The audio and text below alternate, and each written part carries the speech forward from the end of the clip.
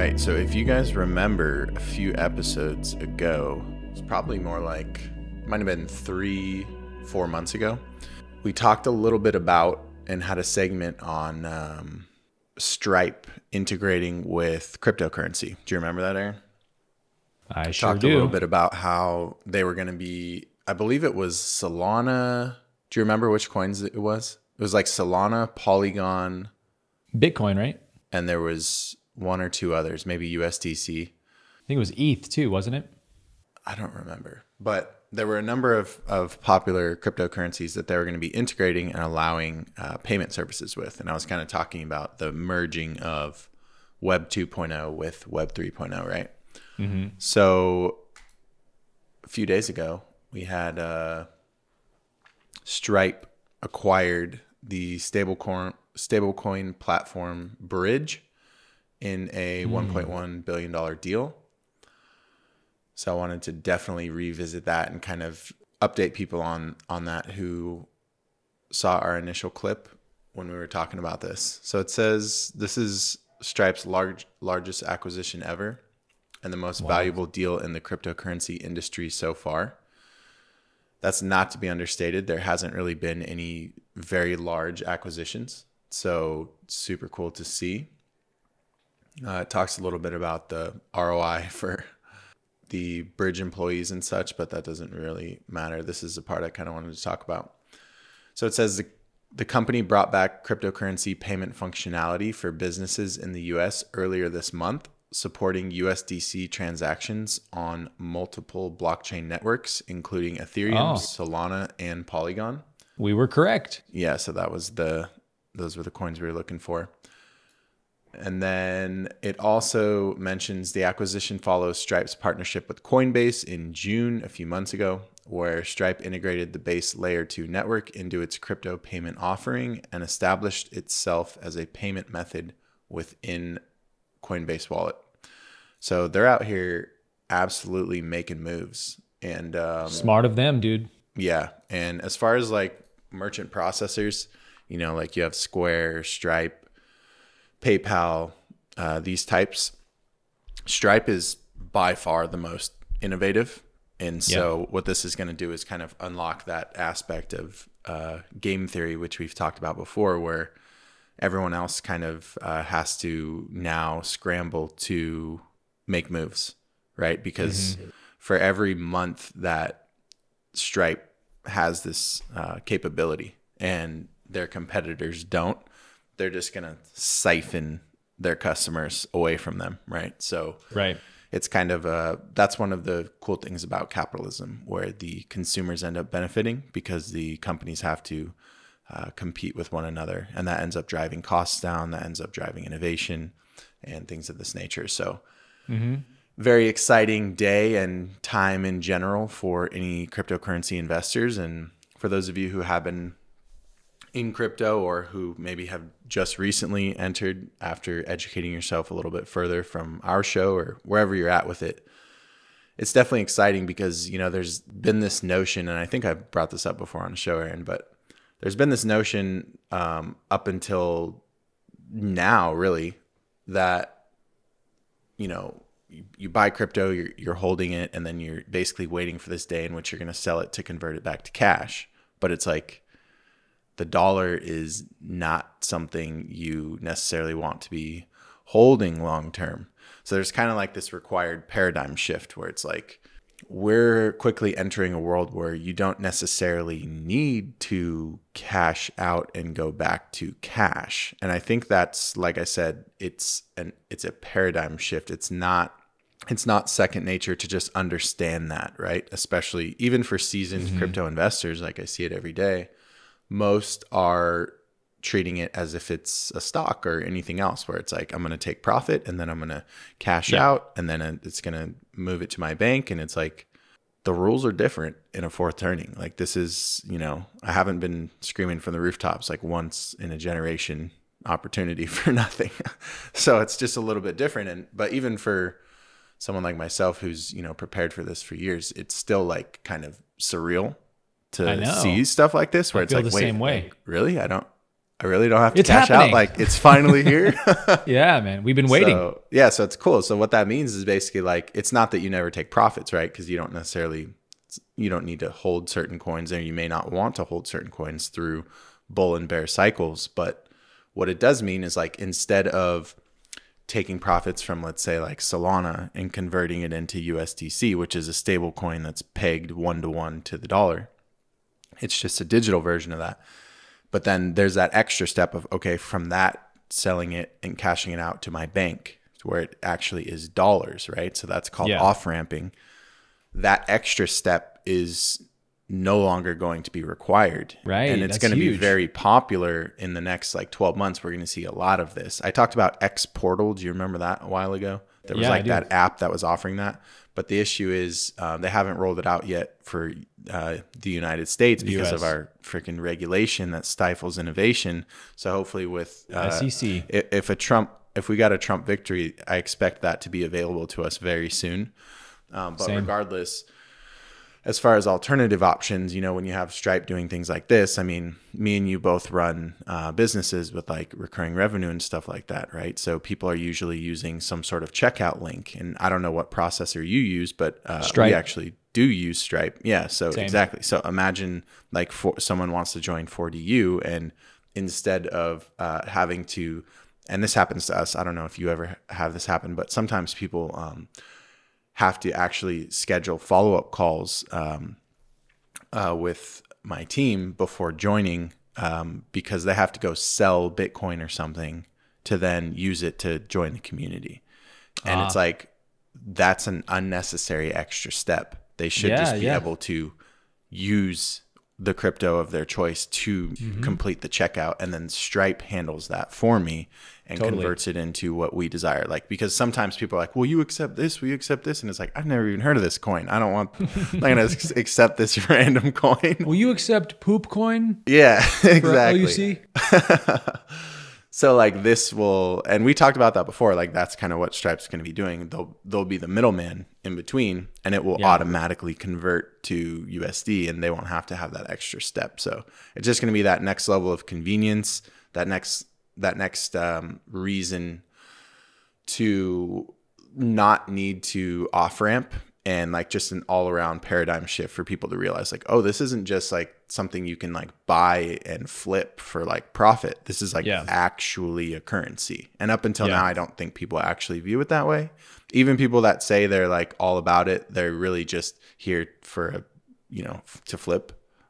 Meaning buy at 10, sell at 20. Like that's what most people are doing in crypto. But in reality, like what happens when we quickly enter a world where the costs of cashing out are greater than the costs of not. And I think, that's where we're quickly headed. So exciting stuff. Yeah. And then you can just use your Bitcoin or whatever to just buy something directly as an exchange of value rather than going through all the middlemen. Yep. It's huge, dude. I guess what I'm thinking right now is there's probably a lot of people watching who maybe they don't fully grasp the implications of cryptocurrency on the Great Awakening of our planet and all of, how that correlates. So in a few words, like how would you explain to somebody who maybe doesn't understand the big picture yet of why is this a really good thing for the Great Awakening, The top two value propositions is decentralization and a hedge against tyranny. So I'll quickly go into those two. So with our current model of currency, we have a centralized model. So the Federal Reserve has far too much power. And if you study humans or history or really any of these types of realms, you will quickly see that when humans have too much power, they abuse it. And so instead of blaming the human or, the family or the company, it's just human nature. So instead, we need to build a system that doesn't even put us in that position in the first place. And so that's the decentralization aspect of cryptocurrency. No one owns it. It's not a publicly traded company. It doesn't have a CEO. So there's not what you call counterparty risk.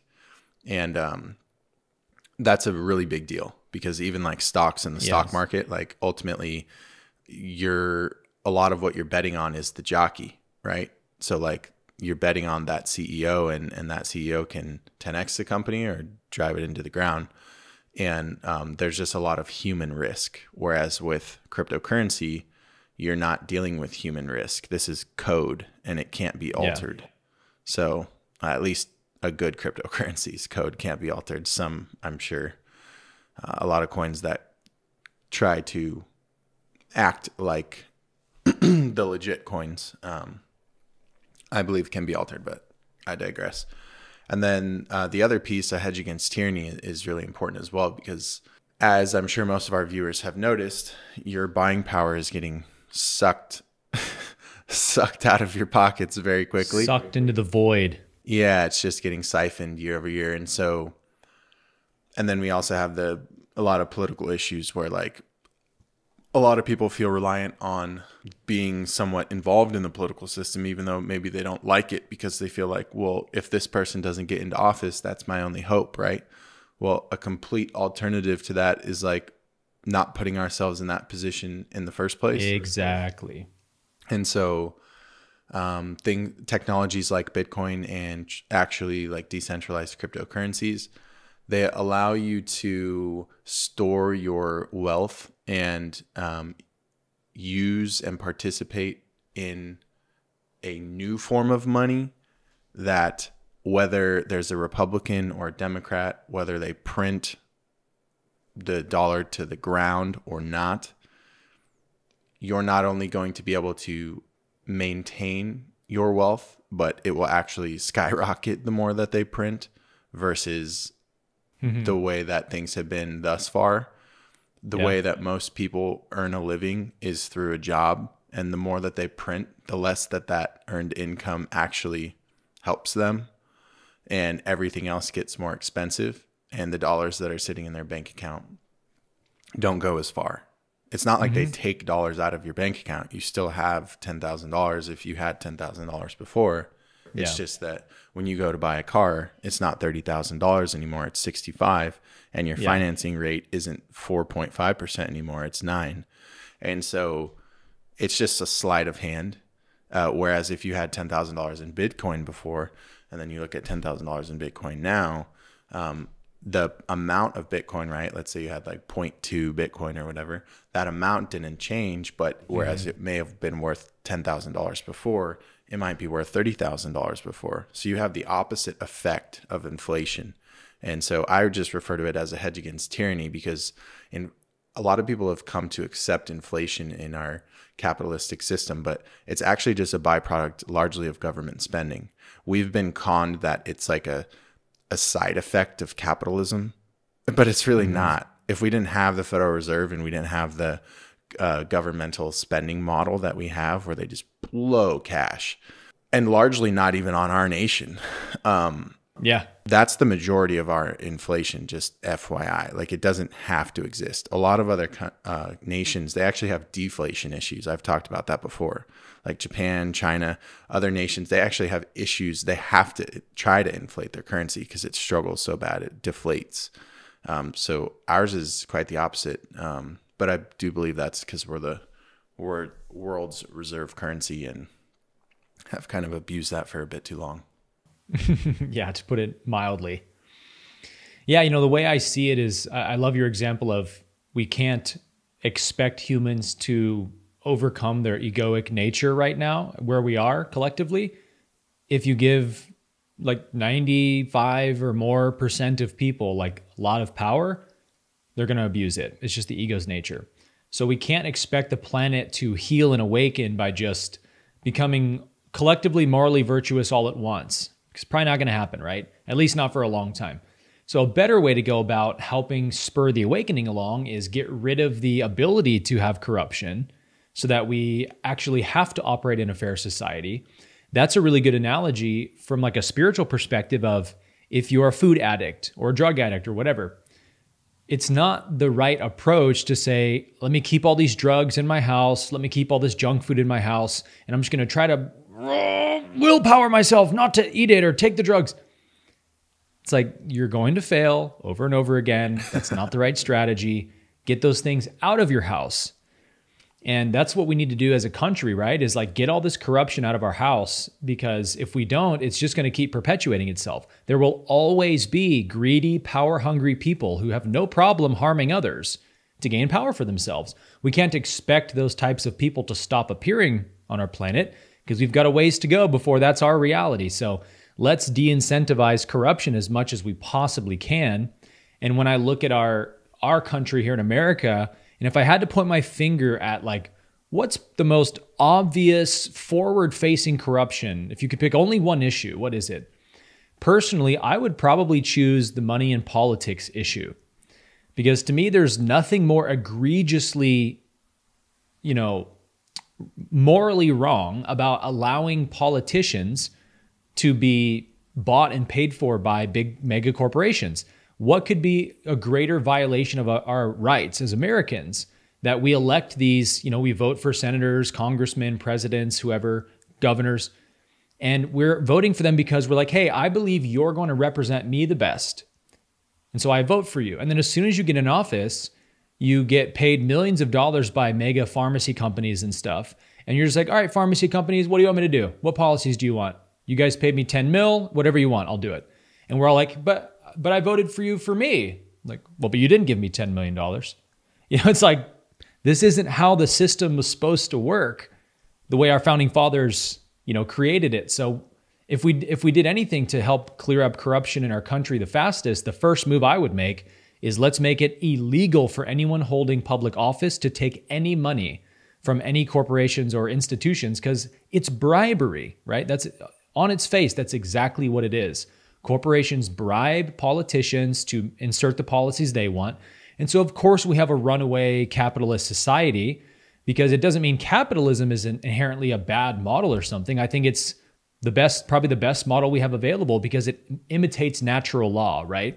You look at the nature or the animal kingdom, and it's capitalism, right? It's the strongest survive, the strongest rise to the top. But everybody finds their place in the natural world when it's that competition model. So if we want to mimic natural law, capitalism is probably the best way to go. But we can't have a capitalist society where there's all of these loopholes for corruption and essentially communism to sneak its way in through money laundering and bribing. So it's like, money is really the source of all corruption in this country and really around the world. So if you can stop the flow of money going to corrupt means or from corrupt sources, you can clear up a lot of the problems, right? And the big problem is, if you guys don't know this, that you're listening, here's some breaking news for you. Our currency is fake. We don't really have money. Our currency isn't backed by anything. It's like monopoly money that the Fed prints and says, we say it has value. You get no say in it. Use our monopoly money. And so as Jeremy was saying, inflation just increases every year and our buying power goes down. So how does humanity get out of this trap of the weaponization of money or fake money against us? Well, something like cryptocurrency is an incredibly powerful solution to that, because of all the reasons Jeremy just gave. It's decentralized, it can't be printed and inflated. You really can't use it in the same ways for collusion like you can with our fiat currency. So yeah, anytime I see a cryptocurrency breaking news like this kind of adoption from Stripe, I get really excited, because I know it's a very good thing that cryptocurrency is getting adopted, because it gives us more power, the people more power, to use our money the way we want to. But with all of the backgrounds and the way it works with the economy and the different currencies, like I'll read an article and be like, I know this is good news, but I don't really understand what this article is really saying. So let me send this to Jeremy and see what he has to say. And then you'll usually explain like the full implications of it. And I'm like, wow, that's awesome. So, thank you for breaking that down. But to the viewers of this show right now, Jeremy has not been shy about encouraging you to get involved in cryptocurrency, because this really is a once in a lifetime opportunity for wealth generation. And you don't even have to have tons and tons of money to make a great profit from cryptocurrency and the way that these cycles every couple of years run.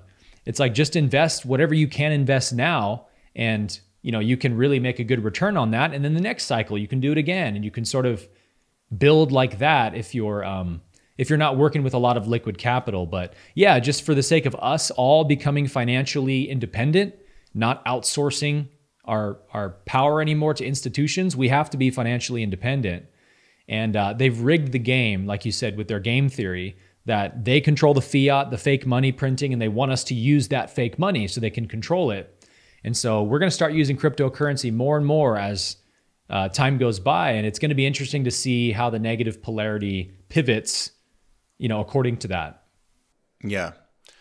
Yeah. I mean, they're definitely racing to cement themselves in whatever ways they can to control this new wave, because they weren't expecting it to get this big and reach terminal velocity. And so yeah, to me, that's what the ETFs are and a lot of these things, right? So just if they can convince as many, there's 300-ish million Americans, if they can convince, 2/3 or more, which I think is very conservative, because the amount of people that invest into 401ks or IRAs is almost everyone who works a job. Yeah. So that's the model. And so if they can convince them to buy the fake Bitcoin, right, just buy the ETFs, then that's the booby trap with the new system. Yeah. Is right. So maybe that's a little confusing, because our audience might be like, but Jeremy, you're saying how bullish this was. You're always excited about ETF news. Yeah, that's because ETF equals price go up. Right. I wouldn't want to be invested in the ETF. Yes. But it helps what I'm invested in, right? Yeah. And, maybe if it's a quick flip, whatever, like, I'm not saying it's the worst thing ever to ever buy it, but the typical model of work a job, invest monthly in your 401k, and now you have the option to invest in Bitcoin. I mean, I think that's great for people that, that's where they're at. But if you're willing to actually do your due diligence and stuff like that, you would want to figure out the difference between actually owning your coins and storing them off any sort of brokerage and fully cold storage, what we would call it. Yeah. And, having this thing showing up in your brokerage that mimics the price of Bitcoin, but is actually far from true cryptocurrency ownership. Those are different things. So yeah, that's their main approach right now. But like, regardless, I think they acknowledge and are very well aware, especially the government and the politicians, that like, they don't fully know what to do with this right now. They don't know what to do with it yet. And I saw an interesting little clip the other day from Obama, which I'm not going to play or anything like that. It was just a one-liner, but he was basically saying, now that Bitcoin is popular, people basically have a Swiss bank account in their pocket. And I thought that was a very good way to explain that. And if that's he said the quiet part out loud, bro. Exactly. So like, before, jurisdiction used to be like a physical thing, right? Like, it used to be longitudinal and latitudinal, and you had to go overseas to essentially shelter money. And with this, what you guys need to understand at a simple level is just that jurisdiction is now what we would call, there's now a gray area. You don't have to go anywhere. You can just go into the cyber world and the blockchain, and there are essentially, that's massively threatening to them, because you have a Swiss bank account in your pocket. They can't control your money anymore. They're relying on you to report that and to play by their rules, but they don't own the thing. Think about that. They own our currency. So yeah, they make the rules. They don't own this thing. Now, I know there's going to be the reply guys in the comments that the CIA bro. CIA, bro. Yeah, so I'll just leave it at that. Yeah, I'm curious, before we move on, what is your preferred cold storage method or product? Yeah, we had a question about that. So We like to, so like just base for pretty much everyone listening would be just the Ledger Nano. There's the X and the S, whatever you like. Bro. What? I've had the biggest problems with Ledger. With Oh, the Nano really? X. Yeah, I've bought 3 of them. I have them all right here actually. Because I'll buy a new one. Why? What There's happens? Two of them. I'll buy one. I put all my coins on it, and then when I load it onto my computer, it says like error, broken, or whatever. Wait, and I really? can't get it to fix. So I call Ledger. I'm like, hey, and they're like, we'll send you a new one. They send me a new one. I plug it in. Within 2 minutes, it goes error, broken, not working. I'm like, so I buy a third one. So I've bought 3 of these things now. No way. I got to buy a 4th one because all 3 I've gotten have broken. But maybe you've had better luck than I have with Ledger. Well, not only that, I mean, we've had a few hundred students on ramp, and not one has ever shared that that's happened. I just have weird weird. karma with technology, bro. It could I be really your do. computer. Like, I've tried it on my MacBook and iMac. wow, interesting. I just have some bad karma from a past life, bro. I'm here to heal it. It's why I incarnated. Yeah. But there's other options. There's Trezor. I use Trezor too. I like them. I've never used that one, but seems to be widely accepted. Yeah. And then if you're looking for like higher security, just like a little bit of a bougier one that we recommend to our students in our community, at least like if you're just starting out, unnecessary. But if you're multiple 6 figures and above, usually it makes sense to start to invest more into privacy and security in terms of your wallet choices and stuff. And there's been 1 or 2 things over the years that Ledger has done that are, I wouldn't say horrible, but just a little bit questionable. Yeah. Where it's like, would I want to have millions on there? I don't know. So it's called the Grid Lattice Plus. And that's what we have kind of our higher net worth students use, and that's what I use as well. But I do use ledgers. I have different ones. But Maybe yeah, I'll that's have just better karma with the grid. I'm glad you asked that because once again, like if you're new to this stuff, just want to highlight that like if you look up Bitcoin on Robinhood or any sort of brokerage and you buy some, you don't own Bitcoin. I'm just letting you know. You own a derivative that tracks Bitcoin. And here's the difference. If Robinhood goes under, or if your shit gets seized and you're like a fugitive or something, right? Then that's theirs. It's gone. If you actually own Bitcoin, can you hold up your ledger again, Aaron? Yeah. Then you have it in your pocket. You can shove it up your ass. You can swallow it. If you're going through airport security, that's the best way. It can be a suppository. Like, bro, no one cares if you have a cold. You don't need to put it up your ass, dude. Yeah.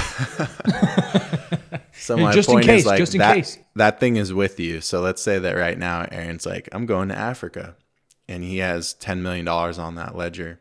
Well, if you have $10 million in what says it's Bitcoin on like Robinhood or on one of these brokerages, or even on Coinbase or any of these ones, on Coinbase, that is real Bitcoin, right? On Robinhood, not. On Coinbase, yes. But if it sits on Coinbase, that's not yours. You have to take it off. And that's the big difference between like stocks, these other instruments that we're used to, and then this new instrument. It's like, that's why the government is terrified of it and they don't know what to do with it, because it's literally digital gold. Like the same way that you have precious metals and you store them in a vault, you don't, pretty much anyone who's into metals knows if you buy this thing on the screen that represents the metal, you don't actually own metals. You own a derivative that's hopefully tracking metals, but you don't own metals unless they're in your hand and in your vault. Yeah. Well, crypto is the same way. It's just a digital version of that. So hopefully that, pieces some things together for people. Nice. Yeah, thanks for that breakdown, dude. Hey, if you enjoyed this short video clip and you want to watch the full podcast episode, you can click right here. And if you want to watch another short clip we think you might also like, you can click right here.